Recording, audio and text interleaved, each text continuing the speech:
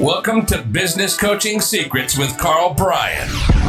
If you want to attract new high-end coaching clients, fill live events, and build a wildly profitable coaching practice where business owners pay, stay, and refer, you've come to the right place. In this podcast, Karl provides his keys to the kingdom for finding and signing high-paying clients and building the coaching business of your dreams. Here we go.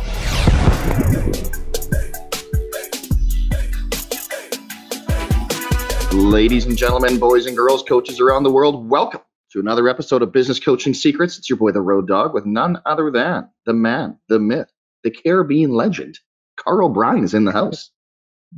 You like that one? Shoot, buddy. Well done, man. I was cruising along on a Disney cruise in Caribbean islands. Where'd I go? St. Thomas, Castaway Island.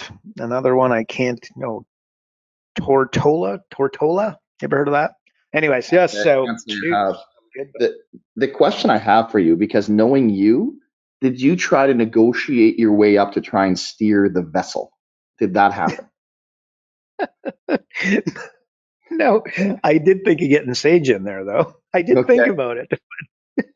Well, you know, it's just one of those things, bud. I had a feeling you were probably trying some negotiation to. It's funny, you always just say it's for Sage. Really, is it though? You know, it's for you, bud. It's okay. It's okay. I got her in last time we were in a plane. I had actually not the last time, but we had her in the cockpit. Truthfully, I knew the pilot, so maybe there's a little bit of I had a bit of an advantage, but I got her in there sitting in the pilot seat. So there you go, Shoots. There you go, bud. There you go. You are a big deal. For those of you that don't know it, this guy is the biggest shooter like that I've ever met. It's unbelievable. Hey, listen, we had a lot of success, a lot of good feedback on our rapid fire sort of questions when I just fire them at you and you don't take 25 minutes to answer one. I always joke, folks, that it's like, oh, okay, well, Karl's got that. Great. I'm just going to go do the dishes and vacuum the house before I get to the next question. But anywho, I just thought maybe we could do some rapid fire if you're down and game for that. Do it, Shoots. Let's do it. I'll do my best to keep it tight. Promise. Famous last words. All right. I say ideal client. What do you say? You say ideal client? Yeah. Yeah. Just like that. Under the gun. Yeah. What if I'm not ready? No, ideal client. Okay, so you're a business coach. Look, here's a question. Which client is more likely to stay long term? If you had a client with a $20,000 unit of sale, and let's assume that there's $10,000 of gross profit there, or like let's say that's a roofer. So a roofer, they charge 20 grand for a roof on average, and it might be more and it might be less. Just play with us.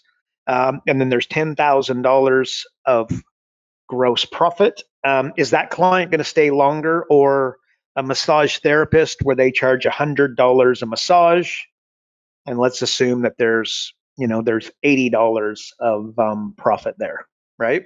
Maybe even 70, depending upon overheads and gas and whatever they're doing. Anyways, no doubt you're thinking high unit of sale.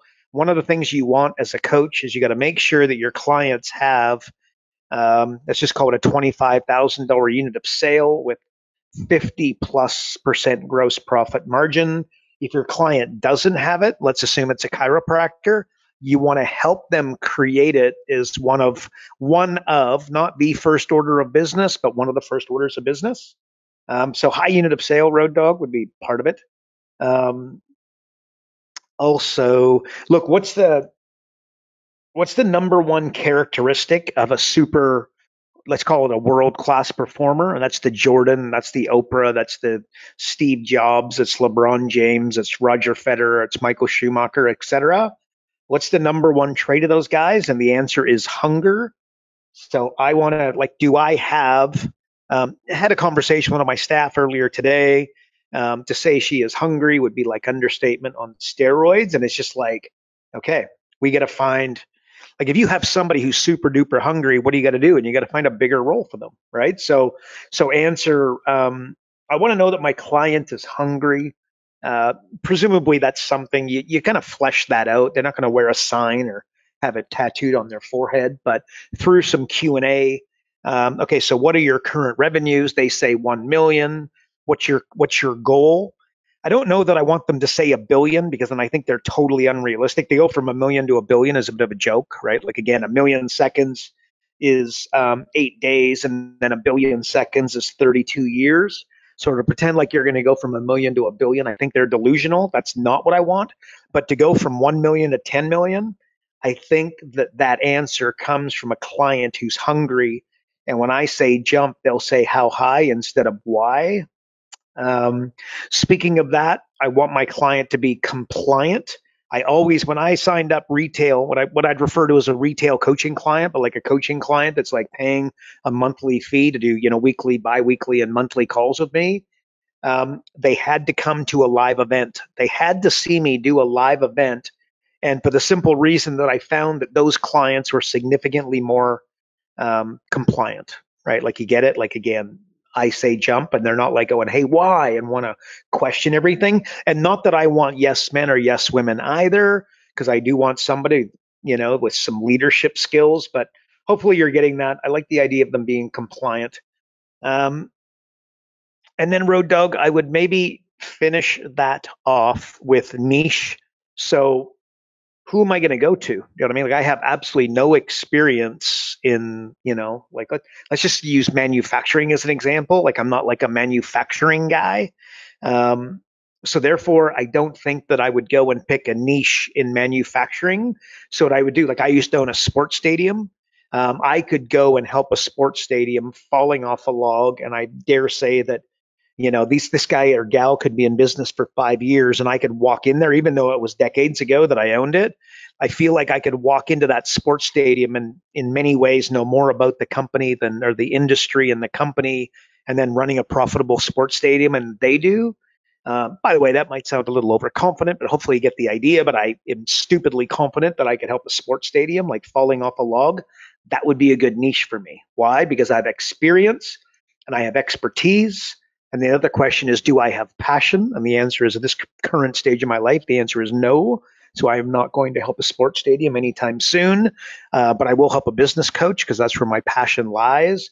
But my way of saying, Shoots, I would encourage them to think about going to a niche. And then when they're thinking about what kind of niche, I'd be thinking about what are my passions, what are my experience tell me, and what does my expertise tell me. So that's my answer, Shoots. Ideal client. But a big one is a high unit of sale. Going to the financial planner, going to the mortgage broker, and having them cancel in 90 days. It has a little bit to do with they got to get a lot of action to cover your fees. So sometimes it ends quickly. So that's my answer, Shoots. Speaking of a guy who likes a lot of action, there you go, Shoots. Hey, listen, by the way, you talk of hunger. I just want a quick aside on that. Do you find that sometimes when you have those clients that have a lot of hunger, that they try like pretty much everything? Is half the battle just getting them focused on doing the right things rather than doing everything? Yes, and yes. Good point, by the way. I like that.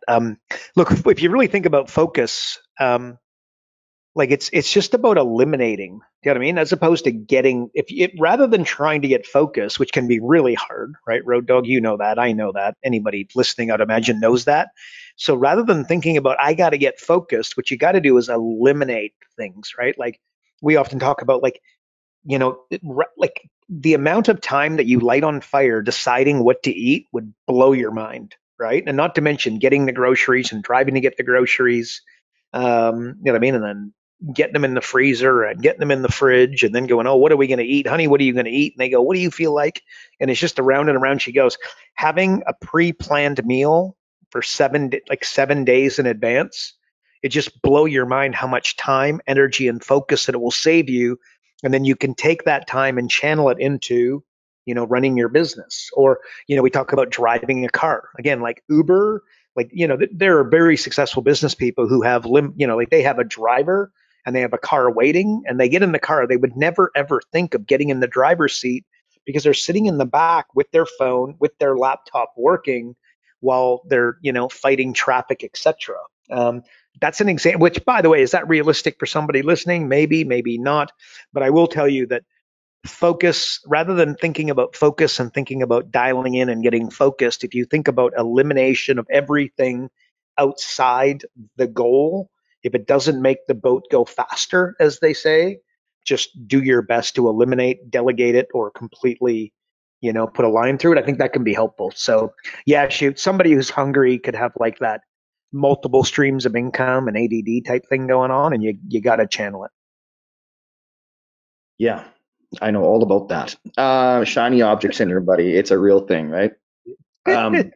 Geez, my God. All right. I got one here for you. Need to get results for a client in record time. What do you do? Boom. Look, okay, so let's just assume that this is let's assume this is a company doing 500 grand for sake of the argument. I'd go to revenue, real simple. You got to go to 5 areas on their financial statements, by the way. Look at their revenues. How do you jack them up? Look at their expenses. How do you decrease them? Look at their accounts receivable, and do they have a problem there? If they do, stop everything and solve that problem, and you'll pay your way immediately. Look at inventory, which they may or may not have it, but look at inventory. And then, and the last one is look at accounts payable, which, by the way, is not going to be on the average person's radar. But again, that sweetheart syndrome is the accounts receivable and accounts payable issues where you forget, you never want to collect your money because you don't like to bother people, and then you want to pay everybody up front because you don't like to be in debt. Just imagine what that's going to do to your cash flow. And what I just did, if you introduce me to a business that says, wow, I have this profitable company, but where the heck is my cash? There's 5 areas you look, and it's revenues, expenses, accounts receivable, inventory, and accounts payable. So if you want to get a client results immediately, putting cash in their bank account is kind of where my mind went. So those are the 5 areas that I would be looking at, and they're doing 500 grand. And by the way, they might be doing 5 million. They won't be doing 1.5 million. They might be doing 500,000.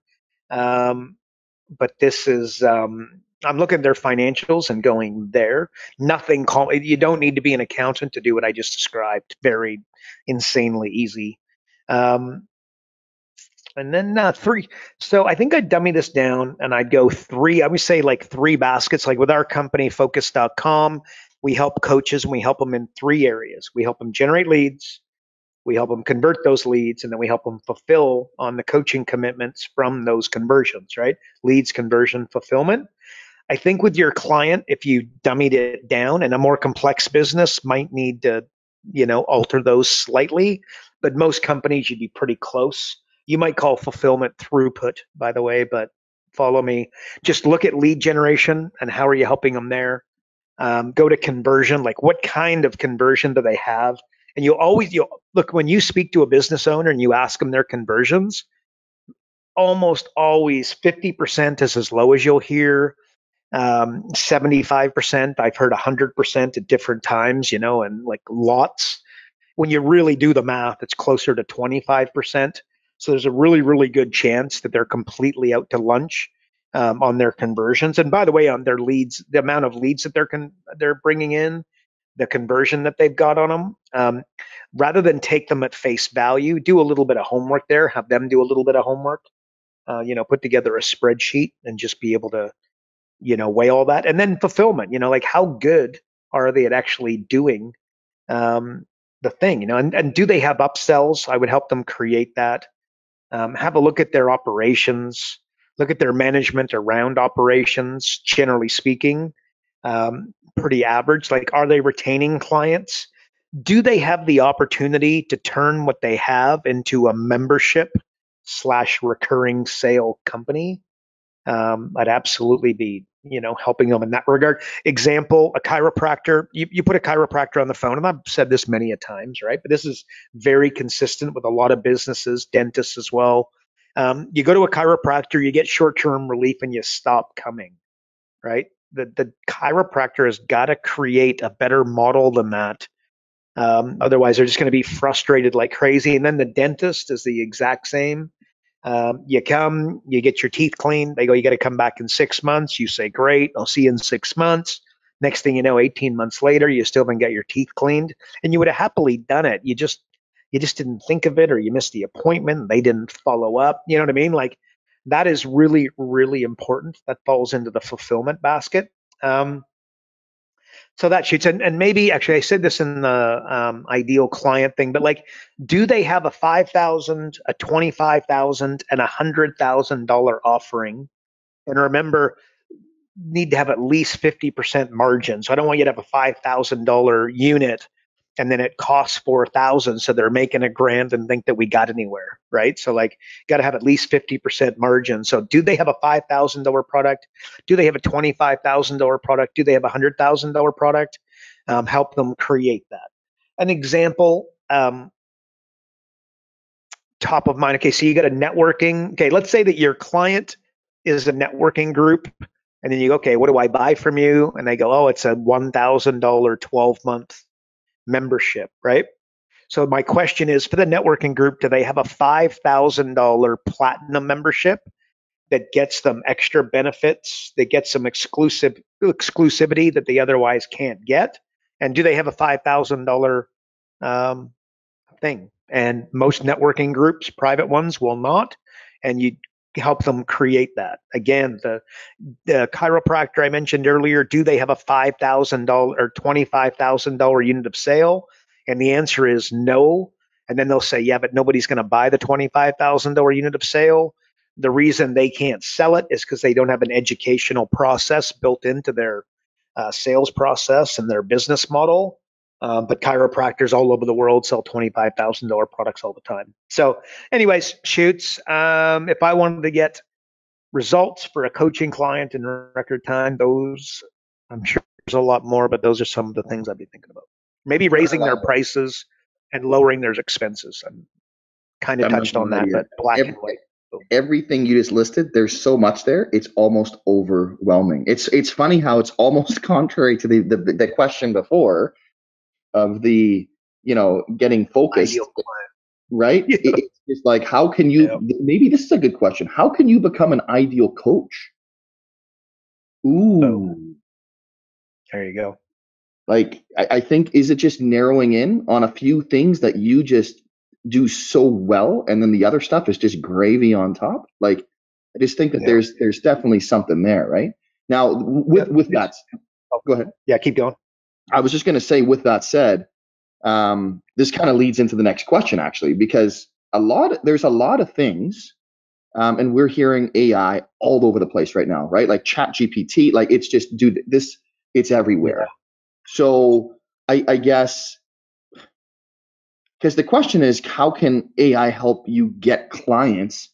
But I almost want to broaden that out a bit. Like, how can AI just help you as a business coach? But let's just start with the client piece, just start there. Okay. Okay. Make sure. So how does AI help you get? How am I going to use AI to help me get a coaching client? Is that it? Yeah. Okay. Well, become knowledgeable would be my short answer. In fact, you know what? I sent out an email, and it was like, it was dentist. You'll like this, Road Dog, but I made it funny. Like, so, I have a very bent nose and a lot of fake teeth. And it's not because I'm strong. Anyway, so my dad used to always say that I had a big mouth and little fists. Right? That's like, how'd you get 8 fake teeth?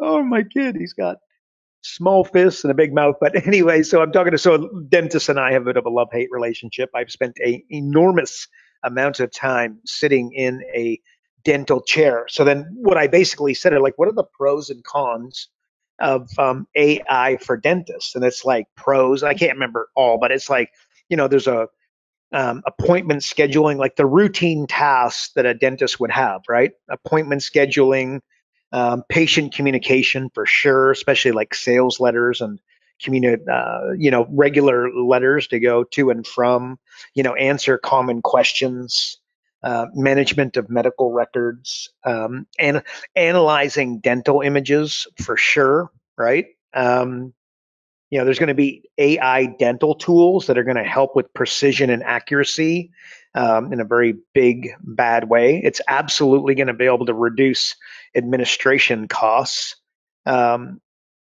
There's got to be a way, and again, I'm not a dentist and I don't know, but there's going to be a way to identify dental issues, easily, quicker, earlier, and more accurately, right? Like those things are going to exist. But the question is the dentist, like an old school dentist, it's like the iPhone, you're going to delay the adoption of it, or the dentist is, and I'll ask you, is that a good idea, right? But really importantly, positives for a dentist is AI is going to be able to help with the simple, easy cases, and it's going to free up the dentist to do the more profitable and the more difficult stuff, which, by the way, I don't need to speak to a dentist to know, do you like doing the cleaning, or do you like doing the more complex stuff and the root canals, etc.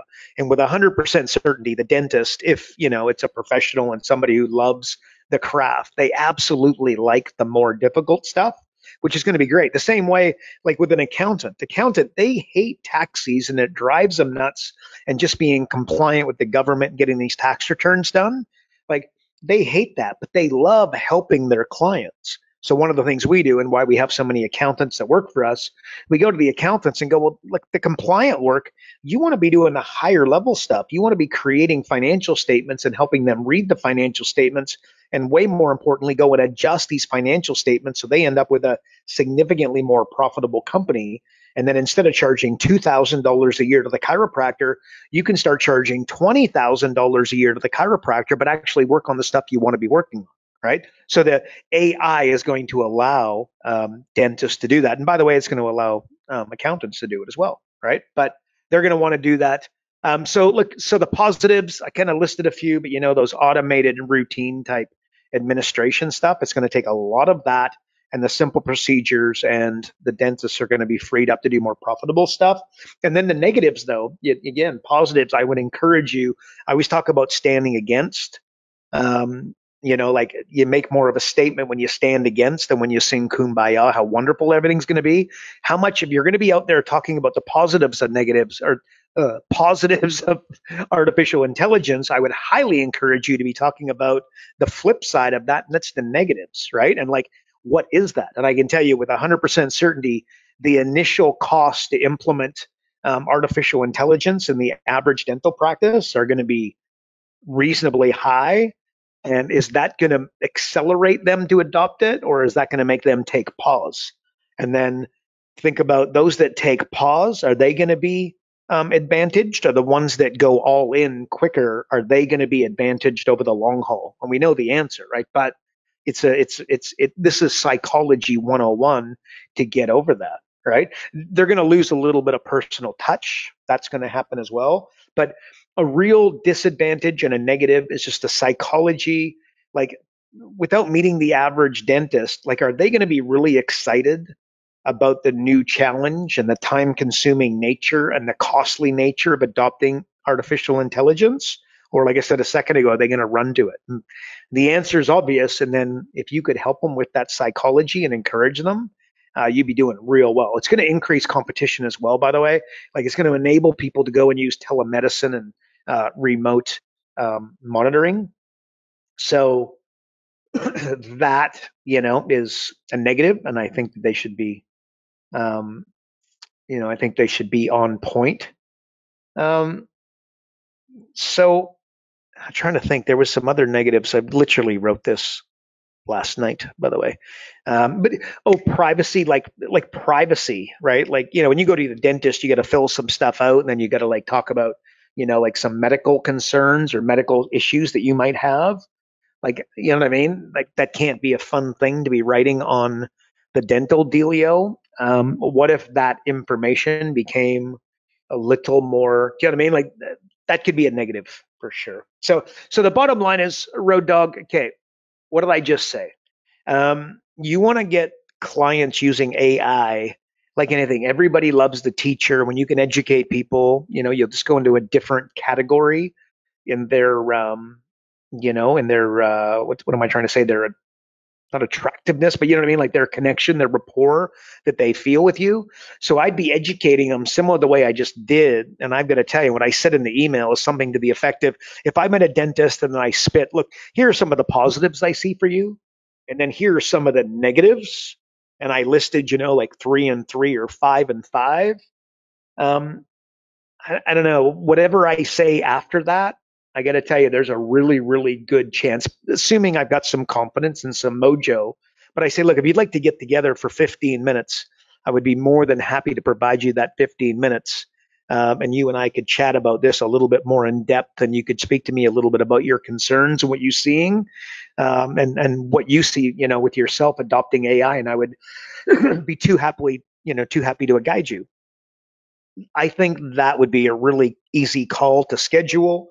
And then, by the way, I'd get them on the call and I would very, very quickly turn them from, look, AI is great and we should be on top of this, but hang on, let's have a look at your current business and make sure that you're operating on, all cylinders. Like, let's have a look at your pricing. Let's have a look at the model that you're following. Let's have a look at, your admin. You know what I mean? Like, basically, then what I'm doing is selling them on, like in our world, we would get together and do 100 grand in 45 minutes without them spending an extra dollar on marketing or advertising via profit acceleration software and the Jumpstart 12. But ultimately, I'd be asking them questions, do you have goals written down for your company? Do you have a sales process? Have you ever looked at your P&L? Have you ever, looked to tighten the expenses on your P&L and how to look at what kind of impact that would have on your profitability? Yada, yada, yada, yada, yada. I'm asking them questions around that. Do you have do you have a brand? When I look at your website, does it look the same as your ad? And does that look the same as your business card? And the answer, do you have a business plan? Do you have a marketing plan? I'm going to be getting like no, no, no, no, no, no, no. And that's like little cut, little cut, little cut, little cut, little cut. So it's really easy after that process, which is the one that we teach with the software, to say, look, do you want a little bit of help with all this stuff? And they're like, oh my gosh, I'm so blessed that you came into my world. Absolutely. And how much is it going to be? And next thing you know, you got a coaching client. So shoots, there's a few different things I would be doing with AI, but I'd becoming knowledgeable myself. Pros, definitely cons in a specific industry, and all of which, initial costs, personal touch, increased competition. This is going to be the same in like a lot of industries. Do you know what I mean? So yeah, that's my answer, Shoots. That's what I would say. That's what I would do. What do you think? Okay, so real quick, it's funny you talk about dentists. I actually think it's one of the most misunderstood industries because I've worked with dentists before, and it's just everybody thinks that they're rich and everything else, and it's like not typically the case. But I want to ask you, because when you're talking about all the things that you can automate, right? It reminds me of all the things that a lot of people just don't do. So off the cuff question here. Recessionary times. Okay. So in that time space right now where there's going to be a lot of shifts, what industry do you think has been the most complacent that is going to suffer the most?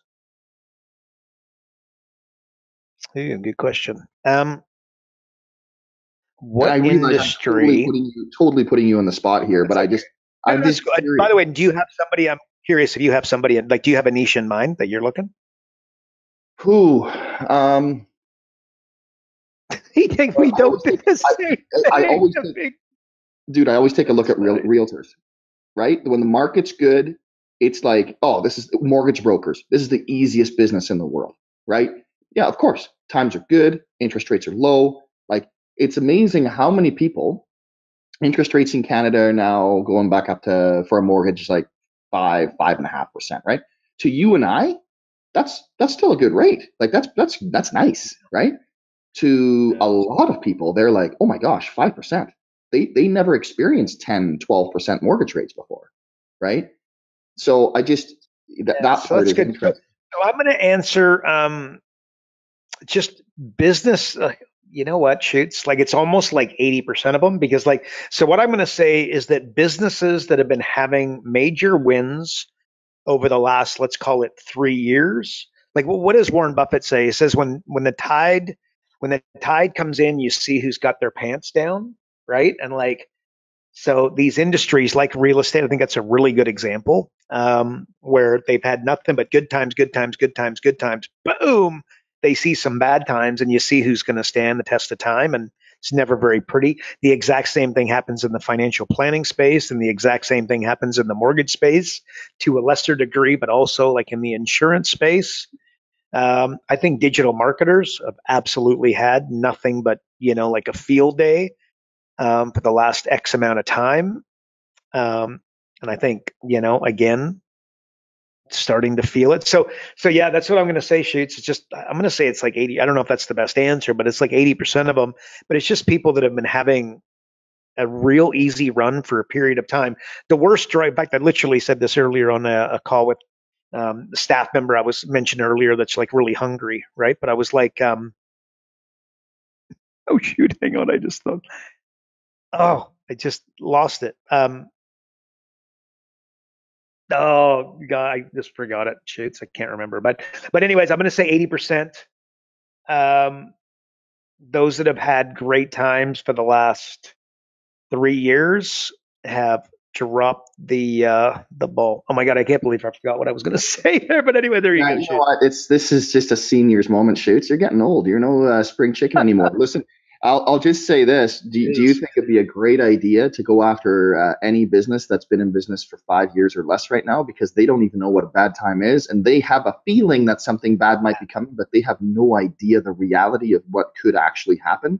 Like, I think you could scare the living crap out of these people, and actually legitimately help them get prepared.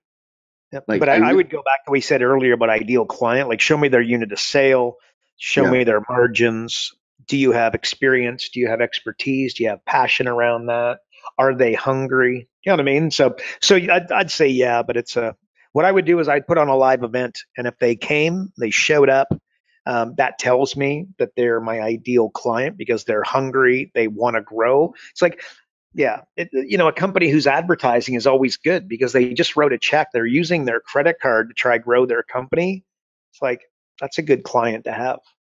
And by the way, you talked about having plans and stuff. I'm just actually rereading The Psychology of Money. And one of my favorite lines out of that is, a plan is only useful if it can survive reality. Nice. Is that Jason Capital? Who is that? No, that's hold on. Hold on. That's my it is Morgan Housel. Oh, no, never Yeah. heard. Okay. Yeah, really good book. Really, really good book. I'm really enjoying it again. It's just, yeah, it was highly recommended to me. So, but anywho, so there you go, Shoots. That's that. Should we do one more, or how do you want? Like, I'm just looking at the clock here. What do you want? Let's do one more. Yeah, We'll do let's one do more. one more. Do one more, and then we're done. Okay. Oh boy, a big one, Shoots. A big one.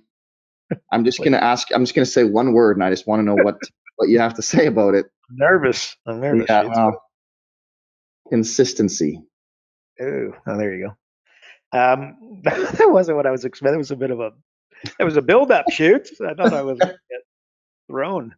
Okay, so consistency, that's good. And I like that. You know what? Okay, consistency beats talent every day of the week, twice on Sunday. Okay. But you know what the problem is? Consistency is harder when you don't have people clapping for you, right? So then so if that's the problem, what's the solution? It's like, you know what? You got to clap for yourself. And you know what? That's like the hardest thing to do, right? And it's like when we're playing, like, the NHL playoffs are coming up, right? And like, gonna watch the games and like cheer. So people are like cheering for their hometown team. And this goes for NFL, and it goes for baseball, and it goes for basketball, and it goes for cricket, and it goes for your favorite tennis player and your favorite golfer, right? Like, you're, bated breath watching them, cheering for them, or it's Tiger Woods or whoever. Um, and then when it's you, you're not clapping at all. You know what I mean? And I really think you got to, you know what I mean? We got to adjust. If anything, you're going to adjust. If you want like, no doubt you agree, consistency beats talent, right? And you should, because it does. But then it's like, okay, like I get that, but what's the solution? And it's like you clapping for yourself. Do you know what I mean? Like you acknowledging those little wins, those little wins, those little wins, but absolutely tracking everything, right? Like if you want to change your life, your results, you need to change something you do daily, right? The secret of success are found in those daily habits, that daily routine. Like you know this for shoots with the amount of time you spend in the gym and the amount of time you spend running. When you go to the gym and you don't track your results, and then you go to the gym and you do track your results, let's just say you do 1 month of tracking results and then you do 1 month without tracking results.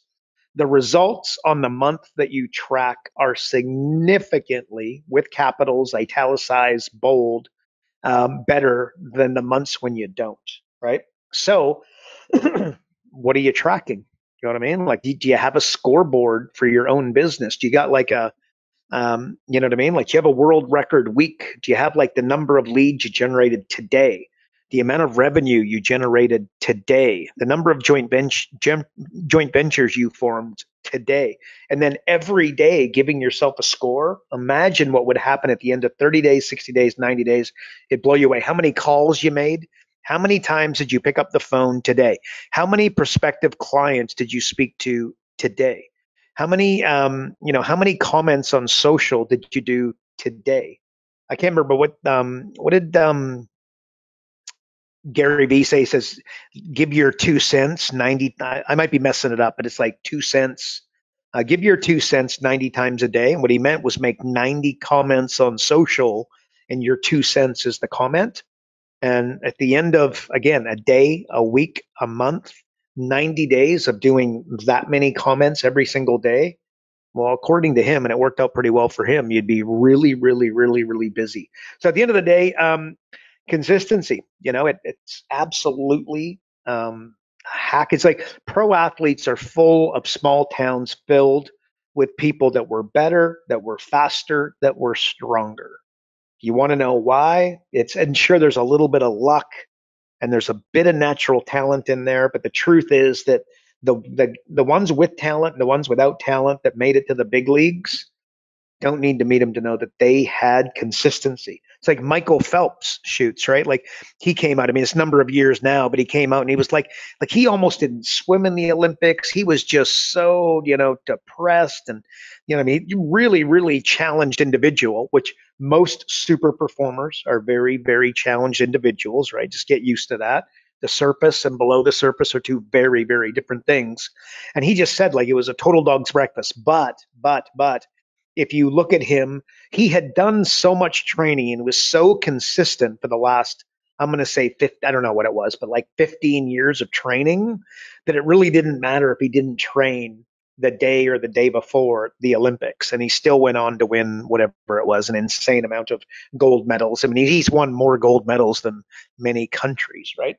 But at the end of the day, supremely talented guy.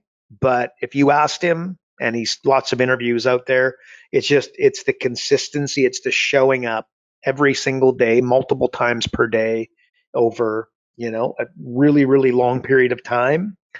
That's the hack. That's the difference between Michael Phelps and the other swimmers that might have beat him when he was young, is he was talented but consistent, and they were talented but inconsistent. Boom. And by the way, Michael Phelps might not be the best example there, but no doubt everybody's picking up what I'm putting down. Consistency beats talent. End of day. So that's shoots, but being able to clap for yourself and then knowing when to clap, because you know when to cheer for your team, and that's when the clock hits zero and you won. And you won game, you win if it's a 7-game series, when you won 4 games, you know when to clap. My question is, individually, do you even know when to clap? And I think what happens is like what's the reward for the next level? And it's a desire for the next level. Well, got to be careful with that, right? You're not clapping for yourself. What do you think, Shoots? Do you like that? That's, I don't know, consistency. It's sort of like, you have yet to find a mirror that you didn't admire. So it's same sort of principle. Oh, come on. Bill, I want to ask you real quick though. Who was your first role model in terms of consistency that inspired you to start being more consistent? Michael I don't know if this is the right answer, but the answer that comes to mind by a long way, Michael Jordan. There was a time, like, you've seen my office my office in Canada there. I had a picture of I had a picture of Steve Jobs up with my family. Might be a little embarrassing, but Michael Jordan was like right there. And there was a time when I was like really, really, really into Michael Jordan. Like I just loved the guy. So his, and I don't know that it was his consistency that drove me, more his hunger drove me, right? He was just so ruthless with wanting to be the best. Like one of the things, actually, our mutual buddy Hunsey, I actually sent him, this was a while ago now, but like, on my daily, I go to my calendar every single day. It reminds me to watch a Kobe Bryant, 15-minute Kobe Bryant video where he's getting interviewed, and he's just talking about just, level of hunger, and has no interest in, being mediocre at anything. And when he did something, he did it 100 miles an hour, specifically basketball, by the way. And so I'm going to put Michael Jordan, his consistency and hunger, I really, really gravitated towards and absolutely inspired me. But I also just want to put the late, great Kobe in there because he also, I think if you put Jordan against Kobe, that Kobe wins in consistency, but I think Jordan wins in the hunger game. So that's going to be my answer, Shoots. Okay, so last question, I promise, and then I'll close this. Okay, let's do it. And that question is really simple. In the spirit of the NHL playoffs, the Leafs will lose in how many games?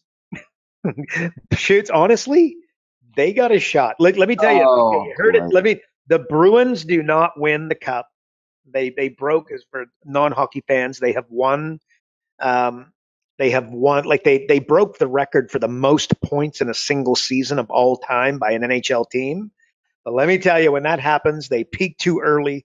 The Bruins do not win the cup, and I'm picking the Leafs, Shoots, to win the cup. I'm serious. I really think they can. I think they will. Removing your heart, which is twisted in many different ways, thinking that the Leafs actually have a chance at anything. I agree with you. The President's Trophy curse is very much a thing.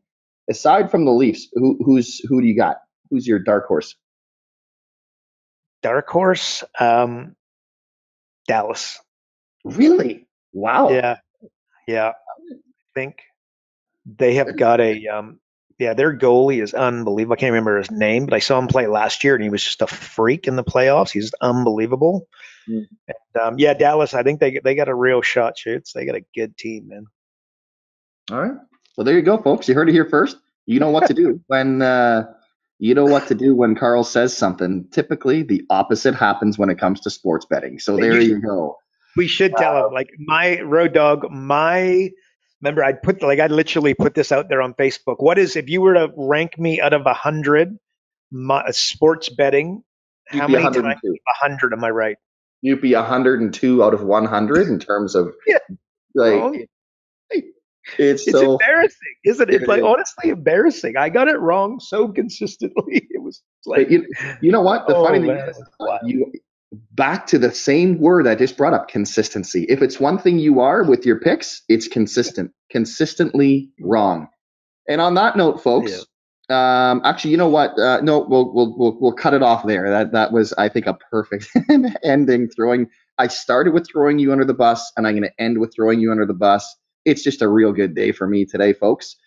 So that is it, folks, for another episode of Business Coaching Secrets with the betting man himself. Definitely not the king of Las Vegas, King Karl. But if you're not on the inside and getting access to the stuff that he actually really knows stuff about, or getting access to his daily emails, the pre-show, want more information on profit acceleration software, visit focus.com today. You'd be silly not to do that. And if you enjoyed the podcast, please share, leave a review, do all the things that you know that we'd want you to do. And that is it for another week, and we will catch you on the next episode. And as I always say, remember, folks, progress equals happiness. Take care, everybody. Karl Bryan built Profit Acceleration Software 2.0 to train business coaches how to find any small business owner more than $100,000 in 45 minutes without them spending an extra dollar on marketing or advertising. This becomes a business coach's superpower. So as a business coach, you'll never again have to worry about working with business owners that can't afford your high-end coaching fees. Check us out at Focused.com.